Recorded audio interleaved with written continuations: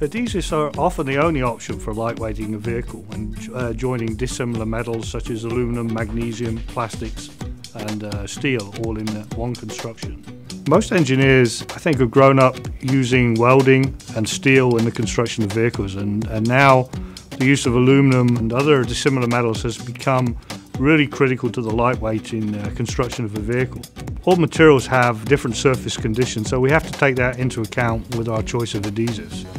Henkel has a range of adhesives for almost every substrate and every condition, whether that be plastic, composites, aluminum, steel or zinc-coated steel. If you imagine a typical joined vehicle, welded vehicle, there are areas of stiffness just around the weld, whereas with adhesive you can have a continuum of stiffness all the way where the adhesive is applied. Adhesives could certainly enable the reduction in the amount of fasteners in a vehicle, whether they be welds or rivets or bolts. They can be reduced by using a continuous layer or stream of adhesives. Henkel provides not only the chemistry but also the testing, simulation and validation of the solutions using adhesives.